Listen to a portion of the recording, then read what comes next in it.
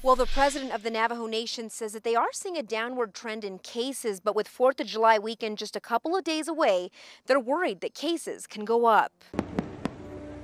I know that people don't want to stay home during the 4th of July weekend, but it's up to us. It's up to everyone to hold each other accountable. This holiday weekend, the Navajo Nation president is urging citizens to stay home. We are going to be putting checkpoints, roadblocks throughout the Navajo Nation. On top of checkpoints and roadblocks, President Jonathan Nez announcing today they're reinstating their 57-hour curfew for the next 3 weekends and are extending their government closure until at least July 25th. There's going to be no businesses open. You got to get your necessities before you enter the Navajo Nation. And we just respectfully request our visitors to just go on through our nation and abide by our public health orders. On top of the pandemic, the nation is also dealing with the Wood Springs 2 wildfire. This is a lot different battling this fire than any others previously because of the public health emergency. Tonight, President Nez says they're praying for rain and safety for their citizens. What affects us